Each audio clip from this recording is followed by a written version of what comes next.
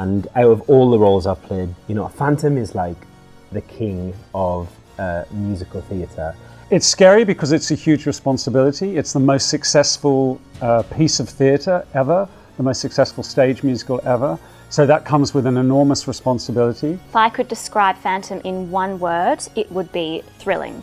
I'm just really excited to share this story with the Greek audience. Yeah, I love Athens. I mean, when I was asked to, would you like to be the Phantom in Athens? I'm like, yes. I'll never get sick of singing it. The set and the design is absolutely stunning. I think the great thing about Phantom is that not only is it kind of a romantic love story, but it's a horror at the same time. I'm frightened of the Phantom, I guess. It's such an amazing story. I'm sure all the Greeks are going to get swept up in this beautiful love story.